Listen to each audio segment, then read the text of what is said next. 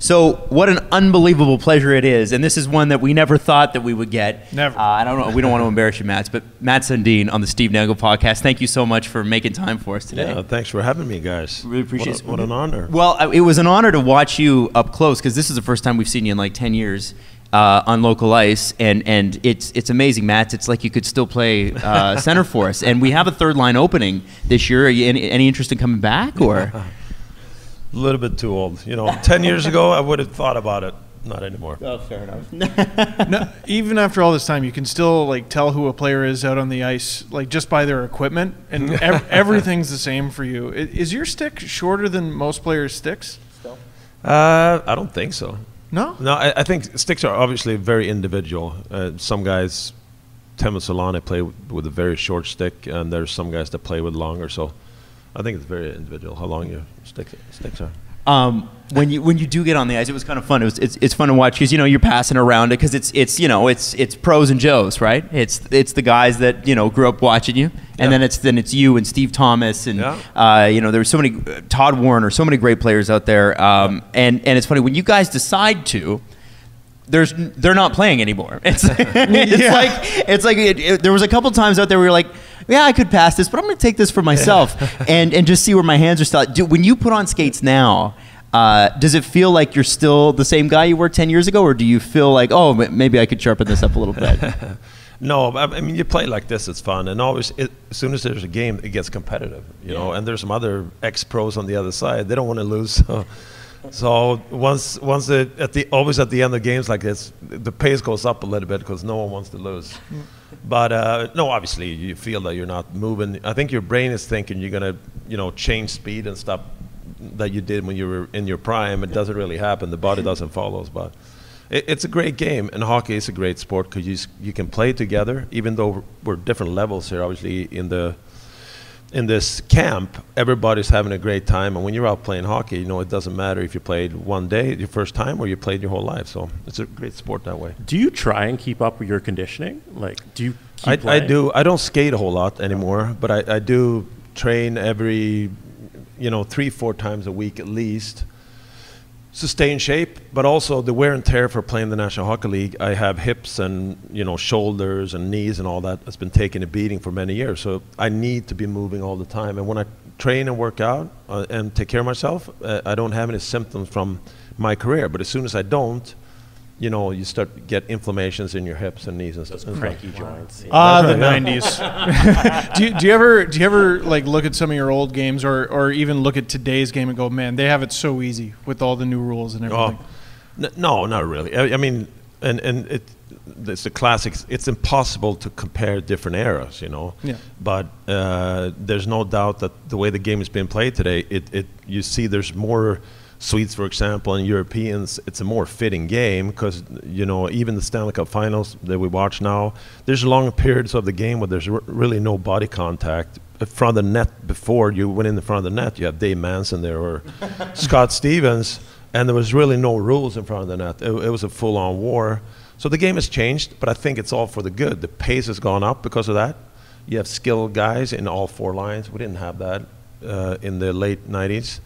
So, but if you look at the skill guys that played in my era, I look at a guy like Brian Berard. He would get, when he came into the league, he was a run and gun kind of defenseman. He would be perfect playing in the game. He would get 80 points. He'd be like an Erik Karlsson playing in the league today. When you watch the games today, do you catch many Leaf games?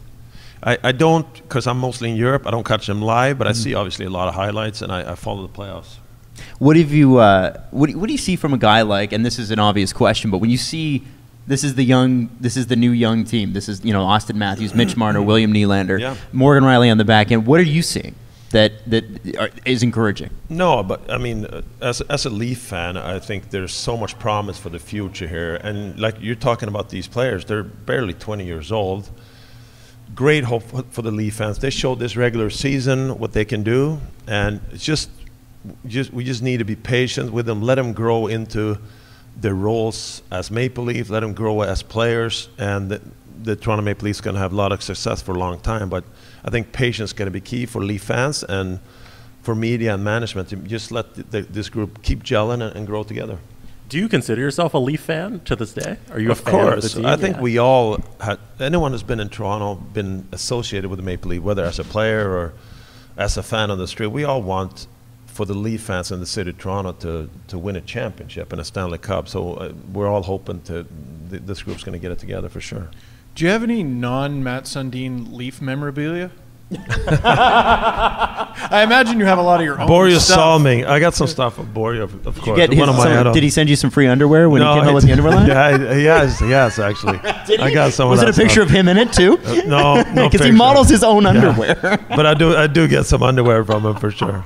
And he's still, he's almost 70 years old and he's ripped. Unbelievable. He's in great shape. Unbelievable. Well, we were watching the game, and I guess Borea brought a lot of his friends over, and they made a bunch of Borea Salming videos. And when they showed him on the Jumbotron, and then they'd show replays of him, when the Leafs scored, and the excitement in him, he still seems like a kid. Yeah. That's why he looks so great, and he's young. He's a big part of life and staying young, I think, is to act like a kid once in a while. We all need it. Need a little more Borea. Exactly.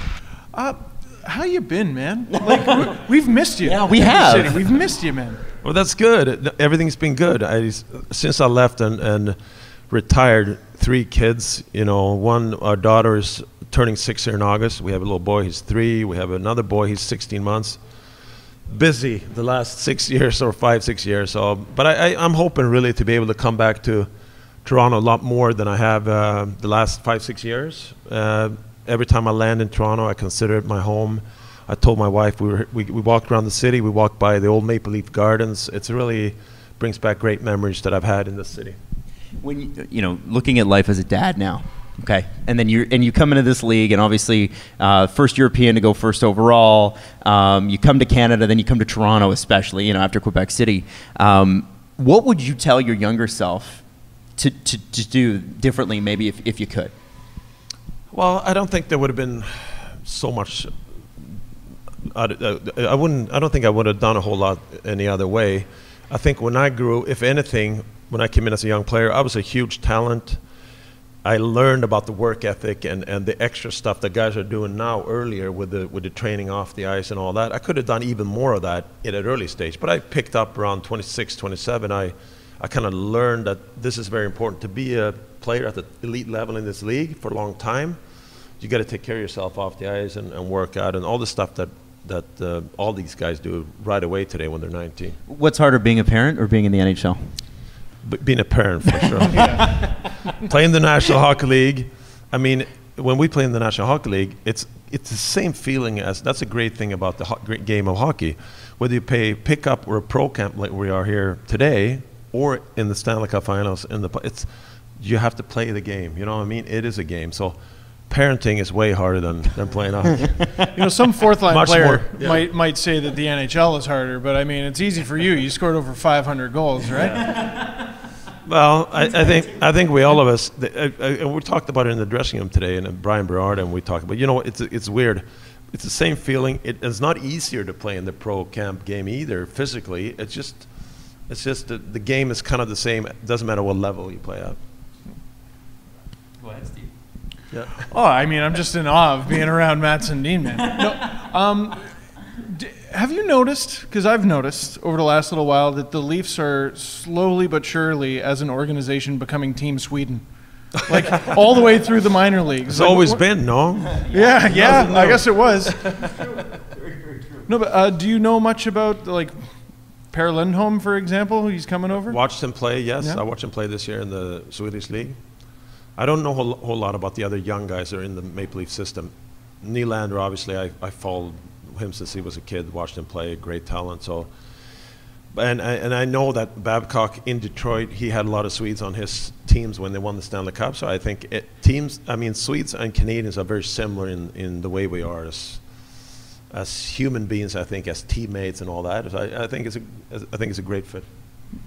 And Nylander's kind of this perfect hybrid because he was born in Calgary. Yeah, I think Don Cherry likes to exactly. remind people of that. But. Yeah, sorry, he's Canadian. Yeah, of course. well, that's right. What am I saying? Well, he is playing for Team Sweden, so they let him slide. He's good enough. What is it now? Like, you look back on your career and you think about all the amazing memories that you had. You played with some incredible players. I mean, we saw some today. You mentioned Brian Berard a couple times, Todd Warner, Wendell Clark, Ty Domi's kicking around, Cujo's here. Are there moments that stick out that make you feel like, okay, this is when I felt, and this is going to sound super cheesy, but forgive me, I'm a Leaf fan, where I'm like, where you really felt like this is one of my favorite Leaf moments, where I felt most like Toronto Maple Leaf, like it was a family, like it was a brotherhood, a community? Yeah.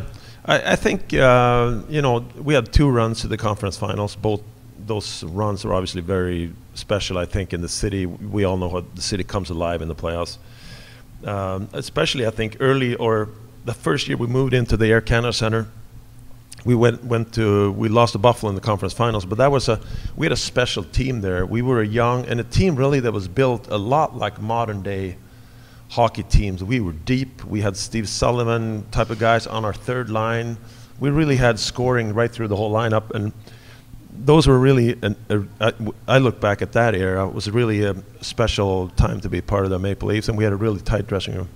And Buffalo cheated anyway. I wouldn't even feel bad about that. Hasek was cheating in that. Really? Throwing a stick, and I don't know what he was doing. Pretty much. Flopping around. I got to ask you this because I mean, there's a few fan questions here. We had an Ask Matt's thing, so I got 3 questions from our Reddit page. Yeah. First one is, what was the best way for you and your teammates to bond during long road trips? And do you have any stories that you can share about those bonding? Yeah, I think any team, and as a captain too, you want to get the team together away from the rink. So go for dinners and you know, have a few beers and get to know the guys. And we always said, and my really feeling from being a captain for a long time, 23 guys on the team, all 23 guys and 8, 9 different nationalities sometimes. It's impossible to be best friends, but you need that respect in the dressing room. And I think once you hang off the ice away from the rink, that's a good place to build that. So we try to do different like social stuff together away from the rink. You know, you bring up the captaincy. Leafs have noticeably had one vacant for 2.5 seasons now. The obvious question everybody's asking is this Austin Matthews year to be captain? Is 21, 22 too early? And more importantly, forget whether it's too early or not. What does it take? Yeah. What does it really take in Toronto? You know what? I think in that dressing room, and you know, we don't see in the dressing room what's going on and what the personality is, but it's one of those things that's going to, you know, everybody's going to see who are the leaders in the dressing room. I think the letter that you wear on the sweater is not really the main thing. It's usually 1 or 2. It might be more guys that are a group of leaders that will set the culture in the dressing room, set the work ethic. This is how we treat people when we're Maple Leafs, and we're proud to wear the jersey. So I think the Leafs are doing the right thing, and the guys are so young. We can't forget, you know, the pressure to be Maple Leaf, but you look at Austin Matthews and Nylander and Mara, these are young, they're kids, and let them grow and grow into the roles as Maple Leafs, and it's going to pan out by itself naturally who are the captains or leaders going to be. Personally, did you feel more pressure having the C on your jersey? No, you know what, I didn't get a C on my letter until I was 26 or 27 or something like that. I enjoyed it. I always did. I was a captain as a kid, playing in Bantam and all the way up. And for me, I enjoy a little more responsibility. It actually made me a better player on the ice personally as well. So, but it's very personal. Not every player wants that either. The first game of the, I think it was the 07-08 season, Leafs lost, unfortunately, and the front page of the Toronto Sun said, "Leafs better luck next year." And it made me so mad that I started yelling and screaming into a webcam, and I started a YouTube channel and have made over 1,000 videos now. Oh. Do you remember? I yell and scream a lot. Is there anything you remember from where you were a player that just got you fired up or mad or just stuck with you at all? Or did you try to block it out? You get obviously every time you lose or you get mad and upset. That's just sports. The problem is you got to play the next day, and that's how season rolls on. You know, so we're. Most important thing as an elite player in the National Hockey League, you have to stay level-headed. Whether you lose today, you got a new game tomorrow, or the other day. You got to, whether win or lose, you got to keep raising your bar and be the best you can be. So you can't really waste too much energy on thinking about what happened or what's going to happen. You just got to be in the moment and try to be the best you can be every day. A couple more listener questions, and then we'll let you go because I know that you've waited around long enough even for us setting it up. if you could play between any two wingers, hello, is that it? We lost the lights. The lights are back. If you could play between any two wingers today, who would it be? Wow, who would be my wingers today? They're currently playing in the league. You mean? Yeah, and we're sending this clip to the Toronto Sun, so be very careful with your name. Okay, I'm kidding. okay. Well, how about Ovechkin, newly Stanley Cup champion? There's one. Who else? Who would be on the other side here? I'm trying to think of some young Swedes that are breaking into the league here. Elias Pettersson. How about him coming into the league? Seen him play? I saw him the whole winter. Fantastic talent. So Vancouver's going to have a really good Swede replacing the Sundin twins. Mm-hmm. Yeah. And that other Swede that used to play for them. Exactly. I won't mention that guy's name. Who had the weirdest pregame meal, and what was it? I think Nick Antropov and Alex Ponikarovsky, when I played, they ate 2 big plates of, they just put everything that was on the buffet there, the lunch buffet for the game lunch, and it was so much food on it. I just got sick of looking at it. Would it be good food? Or would it be like... it was good food, but it was like 9,000 calories on one plate. But they were big guys, but that's what they ate. Still, Nick Antropov is still a big guy. Wow, he isn't shrunk. No. They wanted to be on your line, man. Yeah, they did. Had to stay nourished. Exactly. Well, Mats, it's been an honor. It really has. We all grew up watching you. We all, and not to make things awkward, but we all had your jersey. So it's a dream come true for us to interview you today. Thank you for making the time. Thanks for having me, guys. Pleasure. Be on it. Appreciate it. Thanks, buddy. Thanks, guys. All right, that was awesome. Thank you so much. Thanks, guys.